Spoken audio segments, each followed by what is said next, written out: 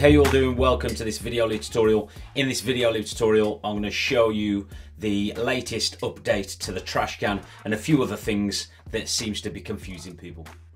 So I've recently received quite a few messages telling me that they've moved the trash can or removed the trash can and people can't delete clips or duplicate clips, and it's just one of the latest updates. I'm going to show you how to quickly do that and where these functions have gone. So let me just go to this clip here. If I select my clip now, historically down the bottom you would have had trash can on the end. You would have been able to duplicate and move layers. Let me just split this clip for now and then split it again. So we've got a separate clip in the middle. So if I select the clip that I want to adjust now, there's two ways in which I can delete and duplicate, or sorry, delete and make a new layer out of this clip selection. It's selected, white frame around the outside of my selection.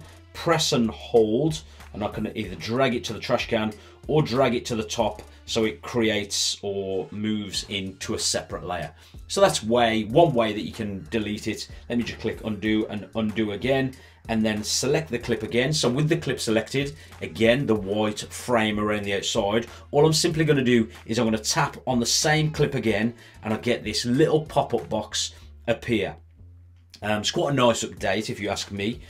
Takes away some of the clutter from the menu bar at the bottom. So here on the left hand side I can just simply press that and that will copy the clip in question.